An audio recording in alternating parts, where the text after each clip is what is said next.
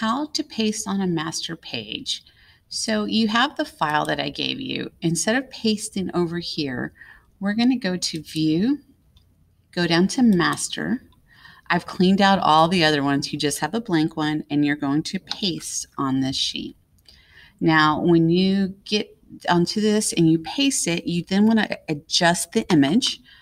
You're going to click Format Options. Come over here to Adjustments. You may have to toggle that open.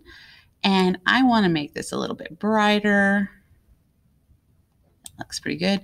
And I also might want to tweak the contrast just a little bitty bit.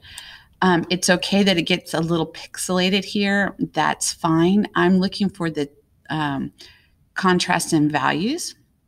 Now, the reason we want to do this is because we're going to be using it here.